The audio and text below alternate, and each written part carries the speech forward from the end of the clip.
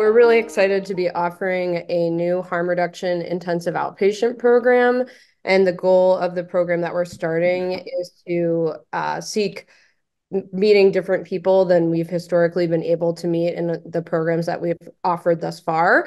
So the program will be focused on serving people in the group setting, working on improving quality of life, reducing harm around behaviors, and providing group support and education to them in a like community-based setting. And the purpose of us starting this program is to focus on working with people who feel like they aren't necessarily ready or able to stop engaging in certain behaviors that might go along with presenting concerns.